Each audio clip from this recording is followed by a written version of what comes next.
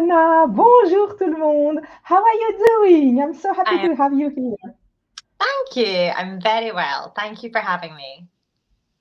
I'm so happy to see you. So today we are going to speak to all your fans, but especially to the French ones. So I'm going to translate in French all your answer to the questions. Donc aujourd'hui les amis, on célèbre la sortie toute prochaine.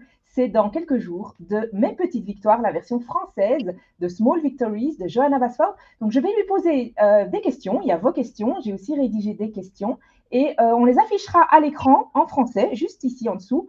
Comme ça, je la poserai directement en anglais et on gagnera un petit peu de temps. Je vois que vous êtes déjà beaucoup, donc merci beaucoup d'être tous là. Thank you so much for being all here. And so we can begin right away with the first question, Johanna.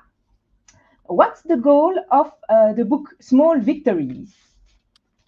The goal was to make a small book that people could color in small moments of time. So nothing too big, nothing too scary. Ok. Donc, le but du livre, nous dit Johanna, c'est de faire un plus petit livre que les gens peuvent colorier dans un petit moment de temps sans que ce soit trop grand et surtout que ce soit rien d'effrayant. So you're not at your studio today, aren't you? No. So today there's been a huge storm in Aberdeen and we are snowed in. So I'm in my old studio and I had to borrow Evie's copy of the book. I have no colouring pencils. I had to borrow these from the girls. Oh my God! Alors, pour la petite histoire, aujourd'hui, il y a une tempête à Aberdeen, une tempête de neige, et donc Johanna n'a pas pu aller à son studio pour faire ce live. Elle a dû rester à la maison, et du coup, elle peut colorier dans le livre de sa fille, Evie, et avec les crayons de couleur de Evie. Donc ça, c'est juste extraordinaire. I have some other questions, but what do you think if we begin some coloring in the book while asking the questions? Let's do that. I'm not sure what I'm going to do, but we'll try. Donc, on va colorier dans le livre. Johanna va rester en face caméra. Moi, je vais vous montrer le coloriage que je serai en train de faire. Et pendant ce temps-là, je vais continuer à poser mes petites questions. Donc, je passe à la caméra de bureau. Voilà. OK. We are going to color the dinosaurs. Is the page still free in Evie's book? Yes, I can't flip my camera. The lighting is really bad. So I keep looking at you, but I will color and then I'll show you it. It's okay. We'll be very happy to see your pretty face. Donc, Johanna va rester face cam. Moi, je vais colorier dans le livre. Pendant ce temps-là, je vais continuer à poser les questions. So, my second question is, how did you come up with the idea of doing a smaller book? Well, to be honest, I have only ever completed one double page spread, and the big pictures are wonderful, but they are so big and they take so long to colour. And I wanted to make a book where you could complete a picture, complete a page, and for it not to take weeks and weeks. So it's because I don't have much time. And I wanted to make a book where you could think, I finished that without having to wait 3 weeks, 4 weeks, a month. Okay. That's a very good idea. I translate in French. Donc, le but de Johanna, en ayant fait ce livre, Small Victories, c'est parce que dans sa vie, une seule fois dans sa vie, elle a réussi à colorier une double page. Et donc, l'idée du livre, c'est vraiment de pouvoir faire des coloriages que vous pouvez achever sans que ça vous prenne 3 semaines et que très rapidement, vous ayez la grande satisfaction de vous dire « Waouh, trop bien, ça y est, j'ai fini ça, j'ai réussi à terminer mon coloriage. » I think it's really an excellent idea, and people are welcoming your book with lots of enthusiasm. I can see it on social media that people really love the small victories. On our Facebook group, Johanna BASFORD, your page, we see much more posts because people finish pictures much quicker. So that's really a good idea. Yeah, I'm glad. That makes me really happy because that's what we wanted. I don't want colouring to be something that is scary or an extra thing that you feel you have to do. It's nice that people can do it in small bits of time and feel like they have accomplished something. Right. I'm translating in French.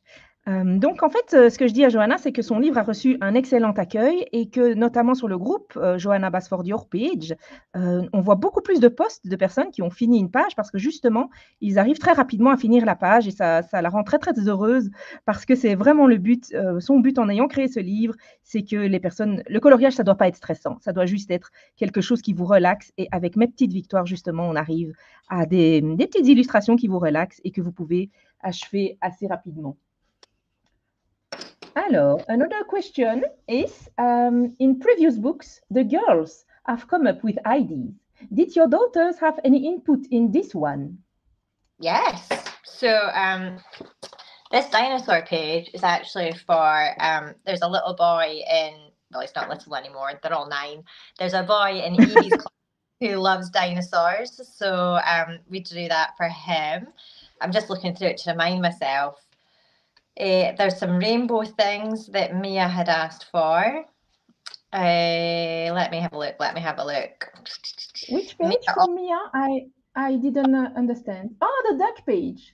Yes. It's my first page in this book. Oh, really? Mia loves a rainbow. So Mia had asked for a rainbow castle. Oh. And then this here, the space page. Often people ask me tell me their ideas for books, and they would say, we would like a space book. And to me, I was like, well, it's going to be a bit black. But I thought we could do a test page. So that's why there's a space page, to see how people colour it. And if it goes well, then maybe we can do more space things in the future. Good luck translating that, Barbara.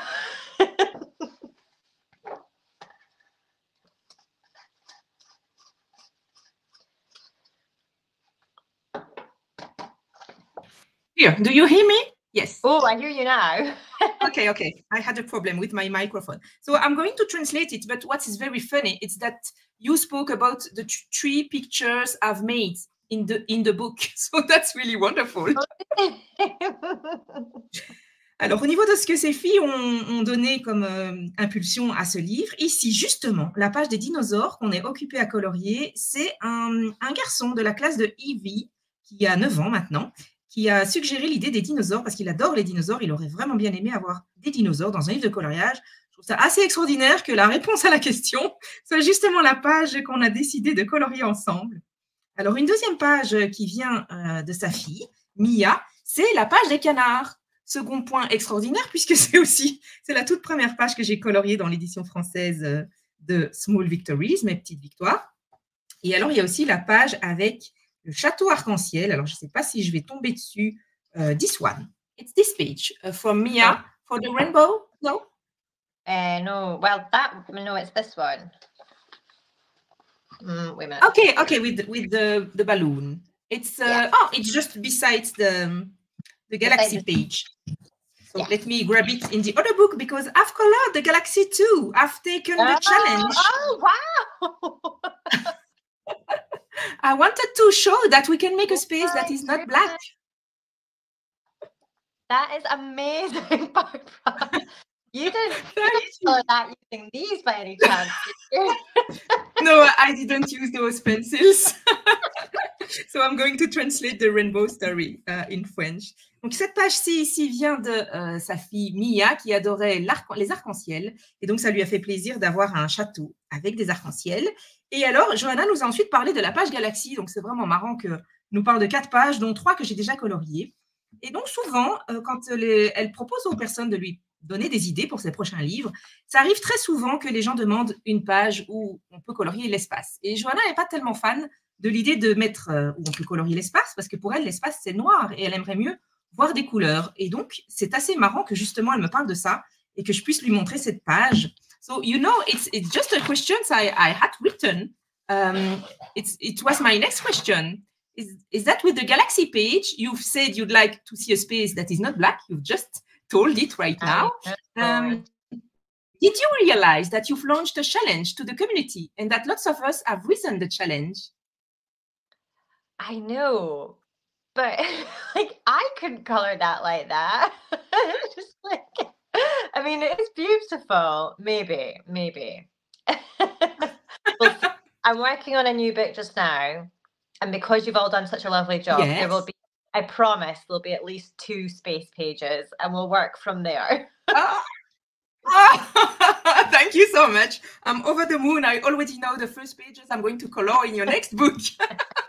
Over the moon. Voilà, Johanna dit que si on lui montre de belles pages Galaxy qui lui montrent que l'espace peut être colorié autrement qu'en noir, elle fera d'autres pages Galaxy. Et en voyant ma page, elle m'a dit que j'ai fait un très bon travail et que du coup, dans le prochain livre, elle me promet il y aura au moins 2 pages avec un ciel Galaxy. Magnifique. Je sais déjà quelle page je vais colorier en premier dans les prochains livres. Alors, next question. You speak about your next book and you've shared the name of your next book. It will be Magical World, if I'm right. Yep. Magical Words with the Correct. S. Yep. Lots of words. Yeah. Can you already tell us a little bit about this book, or is it completely secret? No, do you want to see a picture? I was just working on it just now. So let me show you a picture. Oh, you have a picture. I was just drawing this today. Here's one of the pictures. Oh, wow. A magical castle. So it's a little castle on an island with like a tunnel going through the middle. So it's just so this book was originally called Enchanted Worlds. And then I was on a walk with Evie and we were walking through a field speaking and she said, I don't like the name. I said, pardon? Yeah, I don't like it. It sounds too similar to Enchanted Forest. And I was like, She went, Magical Worlds. I said, but what about Magical Jungle? And she went, no, I like Magical Worlds better. Also, M and W just feel nicer together. And I was like, So then I emailed my editor in New York and we started this massive conversation with Penguin and the sales teams and the marketing team. And we changed the name because my 9-year-old didn't like it. That's extraordinary. What a wonderful story. And they agreed. Yeah, they were like that. She's got a point. So we changed the name. How wonderful. Let me tell that story in French. Alors, on a une super histoire, les amis, à propos du prochain livre de Johanna BASFORD qui s'appelle Magical Worlds, donc Monde magique. Au départ, ce livre devait s'appeler Enchanted Worlds. Is that? Yeah, correct. Donc, Monde enchanté, comme forêt enchantée. Et donc, la fille de Johanna, Evie, qui a 9 ans, lui a dit qu'elle n'aimait pas trop Enchanted Worlds parce que ça ressemblait trop à Enchanted Forest. Et donc, elle préférait Magical Worlds. À quoi Johanna lui a répondu que Magical Worlds, ça ressemblait à Magical Jungle. Mais Evie a tenu quand même à changer le titre. Et donc, à la réunion suivante avec ses éditeurs, Johanna est arrivée avec les pieds dans le plat en disant finalement, on change le titre parce que ma fille de 9 ans a décidé qu'elle préférait Magical Worlds. Et ils ont dit OK. Et donc, c'est comme ça que son prochain livre s'appellera Magical Worlds, dont vous avez pu voir un premier dessin ici que Johanna nous a montré avec un château sur une île. C'est très, très beau. Et sur Instagram, elle nous a aussi partagé l'image d'un martin pêcheur que j'ai trouvé ça très, très joli avec une couronne. C'est très féerique. On your Instagram, you've also shared the picture of Kingfisher with a crown. It's so fairy. Sorry, what was that? The Kingfisher, is it a Kingfisher with a crown? It's so magical already, like in a fairy tale. Yeah, fairy tale doesn't exist, sorry. I invent words in English. So there are some landscapes, some castles, some magical faraway lands, and there are some magical creatures as well. I think it's also the Chinese Year of the Dragon, so there will be some dragons. Ah, wow! Donc, dans le prochain livre, il y aura des paysages, des forêts magiques, des châteaux, et il y aura aussi certaines créatures magiques. Il se pourrait bien qu'il y ait quelques dragons chinois. Wow! I love dragons. Dragons is really something very nice to color, like dinosaurs. Yeah. Yeah. My question is, do you sometimes draw only for yourself or for your girls? Yes. Probably more for the kids.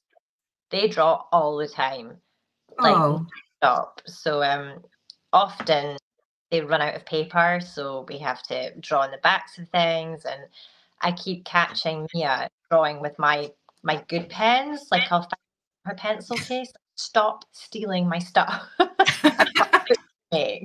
So yeah, we draw lots. That's wonderful. And do you sometimes take ideas from those drawings to your next book? Yes, I would say in general, children have much better ideas than I do. So I like to get ideas from my children, from their friends, from any children that I meet. Often when I meet kids, they'll say to me, will I show you how to draw a duck? Or will I show you how I draw an elephant? I'm like, yes, definitely. Show me right now. So they are always very creative and very confident, and it's wonderful. Adults get in their own way a bit, but children are just fantastic. Actually, they don't have limits to their imaginations. Exactly. They're like, you've sold some colouring books, but I can draw a better duck than you. I'm like, yeah, you can. Let me see. I have a question from Alex Brock here, very interesting.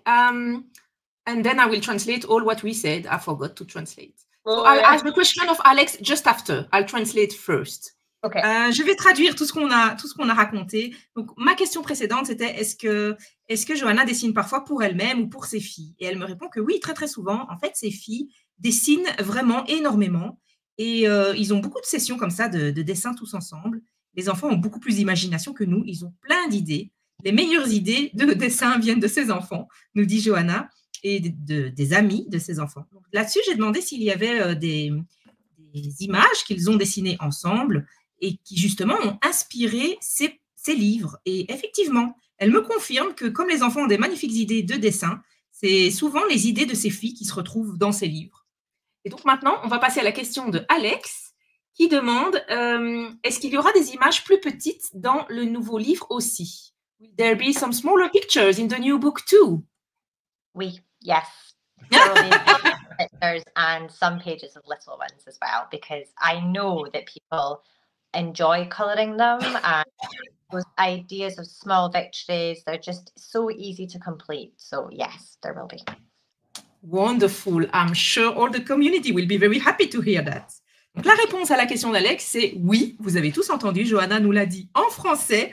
Oui, il y aura des images plus petites dans le prochain livre parce qu'elle sait qu'on adore pouvoir terminer une image dans un laps de temps raisonnable. Et donc, oui, il y en aura encore. On pourra encore avoir des petites victoires dans le prochain livre.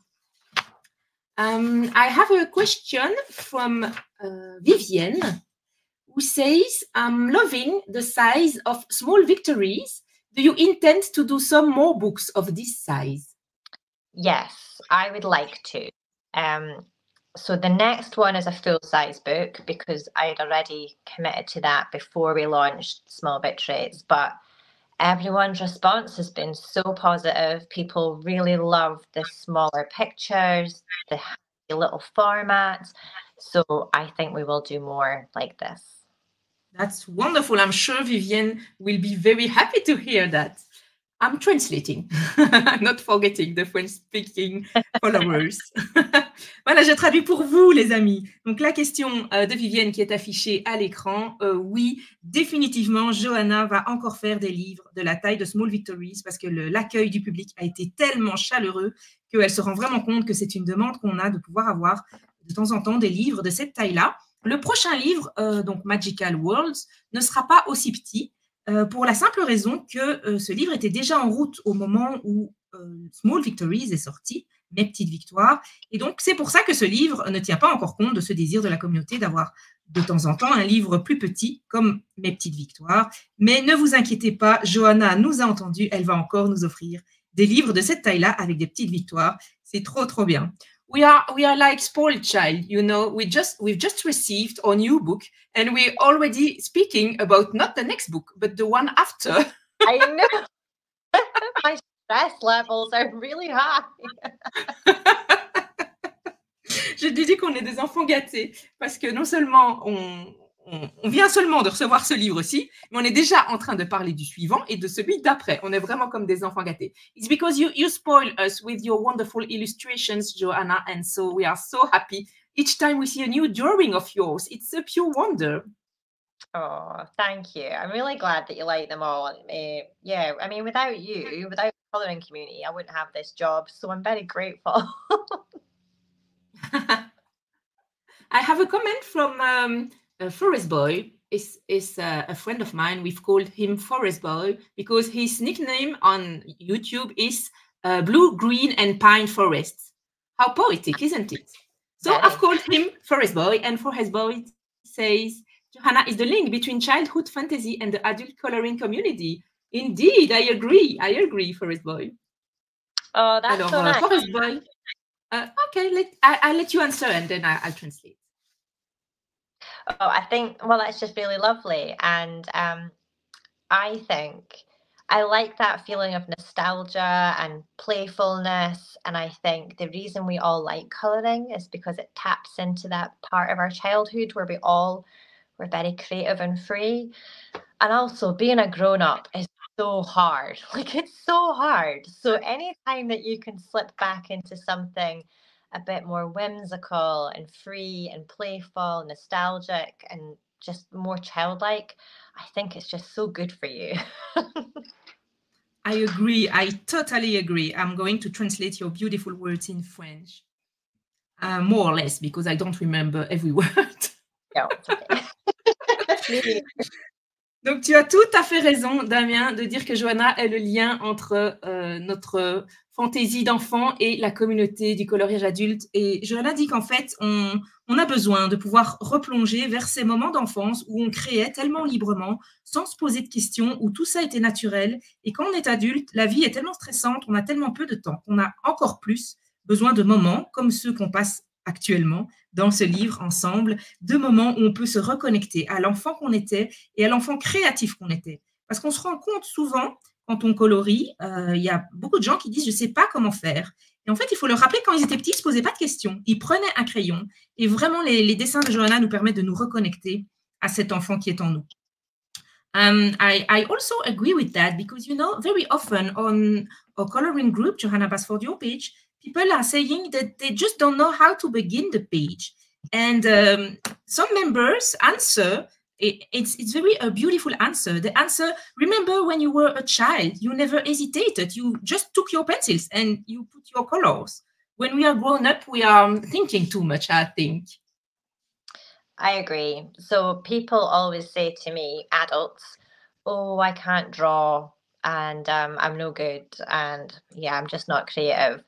But then you never ever hear a child saying that. They know that they're creative, and a toddler will take a crayon and just draw on your wall because they're a great artist and you should want their art in the world. So I think there's just something really wonderful about that, about having confidence and not being in your own way. I don't know how that translates into French. Good luck. I will succeed for sure. Donc, Johanna, justement, nous raconte cette part d'enfance où quand on est un enfant, c'est ce que je viens de dire, en fait, on ne réfléchit pas. On prend juste un pastel et on dessine sur les murs. Et en tant qu'adulte, on réfléchit et on a l'impression qu'on ne sait pas dessiner ou pas colorier, alors qu'en fait, il suffit de se reconnecter à l'enfant qu'on était et qui osait faire ça. Mais je pense que justement, Johanna, il y a un certain vécu à propos de dessiner sur les murs et je vais lui demander. I think there is something related about drawing on the walls, isn't it? Didn't you do that when you were small or your girls? Yeah. Yeah. My dad had been painting underneath the car with tar paint, like a really thick black gloopy paint that you put underneath a car, and he left the paint in the hallway, so I just painted the wall a little bit because why not? Black on white, look good.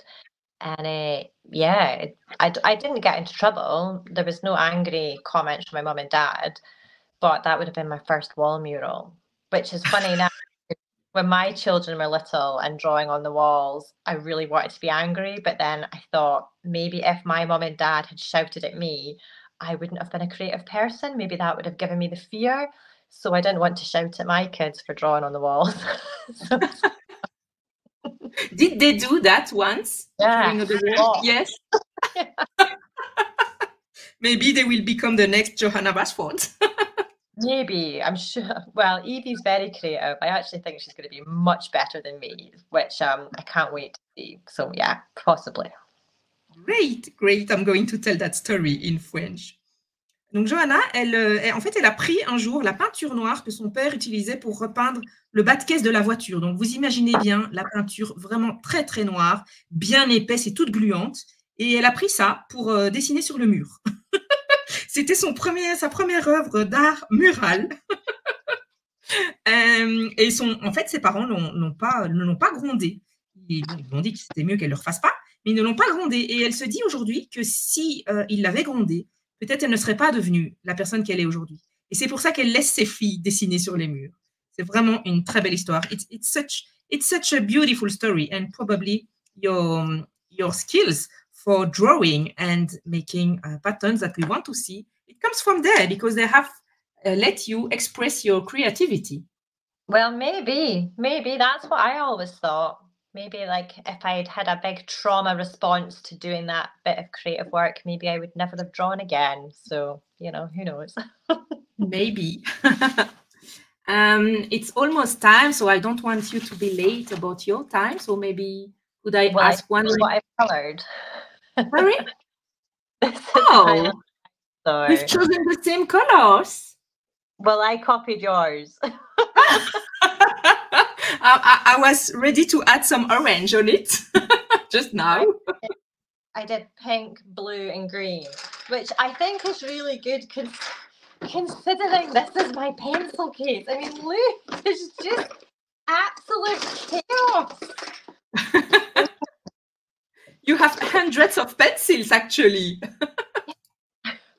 And they're all muddled up. There's like Ergo Soft, and then there's some like Marcos, and there's Crayola, there's pens. There are some very good brands already. Isn't it? Yeah. So, do you have the time for a last question? Yes, let's do it. Let me find a good one Okay. on my papers. Yes, it's a good question from Marianne. Marianne asked, where do you find your inspiration? How do you do to create your drawings from a blank page? Well, I get asked this a lot. I wish there was a more articulate answer, but what I do is I just try to look at as many different things as I can. Not other people's artwork on the internet, but if I go for a walk, I look at the trees, I look at the things that my kids are doing. If I'm baking, I'm looking at the photos in the cookbook, and I just make snapshots of all these ideas in my head. Then I let them percolate and mix together, usually when I'm having a walk outside, and then I'll get an idea and I leave myself a voice note like Kingfisher with a crown, and I just draw it. Oh, you really did a kingfisher during a walk, or just in your imagination? I just thought of it. I think I was looking at other birds, and I was like, well, what bird will I draw in this book? Because I quite like flamingos. It gave you the idea. Oh, I love your flamingos in Magical Jungle. It's one of the pages I've colored in this book. It's so beautiful. So I see there is also flamingos in Walls of Wonder with the castle on the back. Yes, there's at least one flamingo in this new book as well, because I drew it the other day. We have a tip about the new book. That's wonderful. I'll translate this and then it will already be time to say goodbye. Donc la question de Marianne, où trouves-tu ton inspiration? En fait, Johanna nous dit qu'elle sort, elle va dehors, elle regarde ce qui l'entoure, elle passe du temps avec les autres personnes, avec ses enfants. Et c'est comme ça que les idées lui viennent en restant pas enfermée dans son bureau. Ça lui donne les idées de dessiner. Et par exemple, le petit Martin pêcheur qu'on voit sur son feed Instagram, c'est en se promenant, elle a vu les oiseaux. Elle s'est dit, oh, ce serait chouette un Martin pêcheur avec une couronne. Et c'est comme ça qu'elle a dessiné ce Martin pêcheur avec une couronne. Elle adore aussi les flamants roses. Il y en a dans Magical Jungle, Jungle magique. Il y en a dans Mes mondes rêvés. Et elle nous dit déjà qu'il y aura un flamant rose dans son prochain livre, Monde magique, Magical Worlds. Donc, on a déjà un petit tuyau sur le prochain livre. So, thank you so much for the little clue about the next book.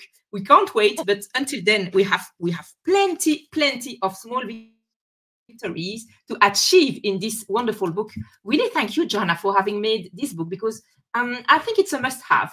I told to people if they have only one book, one coloring book on their shelf, it should be this one, because with this one it will bring them confidence to continue, and then they will be able to make bigger things. So thank you a million for this book. Thank you. That is such a lovely endorsement, and I hadn't thought about that, but thank you so much for those kind words and for being part of this magical journey with me. Without people like you, Barbara, like the colouring community wouldn't be what it is. You're so generous with your time, your skills. So thank you so much. Thank you. I'm just going to translate what we just said in French, and then we can say goodbye if it's okay for you. Of course. Donc, comme je vous l'ai dit dans ma vidéo de présentation, Mes Petites Victoires, c'est la dernière vidéo qui est sortie sur ma chaîne. Vous le trouvez très facilement. Je vous ai dit que si vous deviez avoir un seul livre dans votre bibliothèque, un seul livre de coloriage, c'est celui-là qu'il faut avoir, parce que ce livre va vous donner la confiance. En achevant les petites victoires, ça va vous donner la confiance pour aller plus loin et pour faire des plus grandes victoires ensuite dans d'autres livres. Johanna n'avait pas vu ce livre comme ça, donc elle me remercie du fond du cœur de lui apporter ce retour-là sur son livre, et elle remercie toute la communauté d'être là, et grâce à qui elle peut continuer à partager ses illustrations et faire partie. On fait partie tous ensemble d'une très, très belle communauté de partage. On partage notre temps, nos astuces. Et voilà, on est tous heureux. We are all so happy to share all this art and creativity together. Thank you so much for joining us, Johanna. Is this the last thing you want to tell to your community now? No, just thank you all so much for sharing your beautiful colours. It makes my heart so happy to see those pictures all coloured in, because to me these books are only half finished. It's not until I see your pictures coloured in that they're finally complete. So thank you for being part of this. Oh, that's a perfect word for the end. Just I'll translate and then we say goodbye. Johanna nous remercie de mettre nos couleurs sur le livre, parce que pour Johanna, un livre de coloriage n'est qu'à moitié terminé tant qu'on ne l'a pas colorié. Et une fois qu'on l'a colorié, enfin, ce livre est terminé. Merci énormément, Johanna, de nous avoir donné ton temps pour passer ce petit moment avec nous et de m'avoir laissé le temps de tout traduire pour la communauté francophone qui est ravie d'avoir pu discuter enfin avec toi. Et j'espère qu'on se retrouvera très bientôt. Thank you so much, Johanna, for giving us your time and letting me the time to translate for the French community, who has been so happy to be able to chat with you through me. So thank you a million, and I hope to see you very soon. Thank you also. Take care. Bye-bye. Bye-bye. Voilà, je vous dis au revoir les amis, et je vous retrouve très bientôt pour d'autres vidéos. Je lirai tous les commentaires après la vidéo, parce que là, j'ai pas eu le temps de tout lire. Donc, je lirai les commentaires après la vidéo. I will read the chat afterwards, because just now I haven't had the time. I've just put 1 or 2 messages. I had all my questions here, you see. So I couldn't manage as well the chat, the questions, the coloring, and the translating. So I see you've spoken a lot in the chat, and you made me so happy for being here for this wonderful moment with Johanna. So be sure I'm going to read the chat afterwards. Soyez sûrs les amis que je vais lire le chat juste après. C'était trop merveilleux de passer ce moment avec vous. Merci beaucoup d'avoir tous été là pour ce super moment. Et vous voyez, j'avais toutes mes questions ici. J'avais 4 pages de questions pour être sûre que j'avais assez de questions pour le live. J'avais mon petit coloriage en cours. J'avais le chat, un petit peu de temps en temps, un message que j'attrapais. La traduction, ça faisait beaucoup. Promis, je vais lire tous vos messages après. Et mais écoutez, on se retrouve très bientôt pour d'autres lives. Merci les amis, je vous adore. I love you so much. Thank you, my dear friends. Bye bye.